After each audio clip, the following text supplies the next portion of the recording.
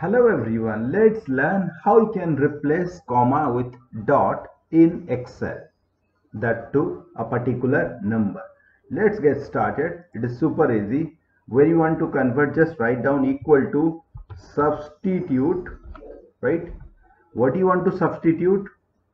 The first one is where the data is, that we are having a text data or old data over here in the A2, then comma, then you need to identify what you want to substitute. You need to write what you want to substitute in inverted comma, inverted, then you wanted to substitute comma, then inverted, then again you need to write down the comma, then you are again write down the new things, that is dot in between the inverted comma, right, and close the bracket, hit enter.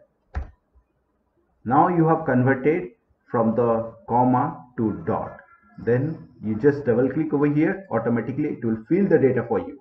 Thank you very much. Please like and subscribe for more videos like this.